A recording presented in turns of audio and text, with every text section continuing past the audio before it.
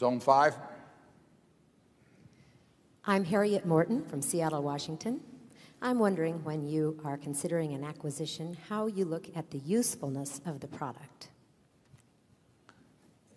In looking at any business? Yes. Yeah.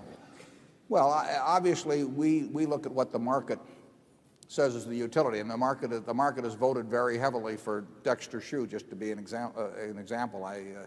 I don't know how many pairs of shoes they were turning out back in 1958 or thereabouts, but year after year, people have essentially voted for the utility of that product. There are 750 million or so 8-ounce servings of one product or another from the Coca-Cola company consumed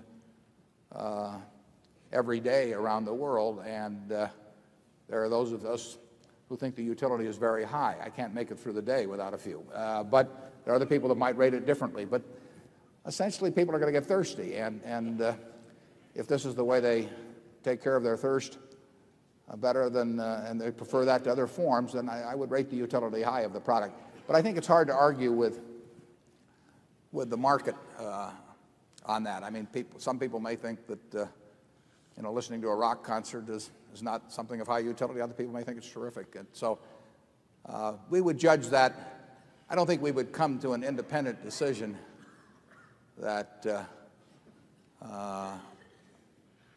there was some great utility residing in some product that had been available to the public for a long time, but the public had not endorsed in any way.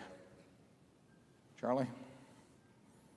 Well, I think that's right, but I'd say averaged out, we're in a bunch of high utility products. I mean, nurses' shoes, work shoes, casual shoes. We don't have a lot of Italian pumps. Don't rule it out, Charlie. We may be here next year defending it. Well, no, I just say if you judge the existing portfolio as indicating what the future is likely to be like. Well, certainly a lot of essentials were sold out of Borsheims yesterday. Yes.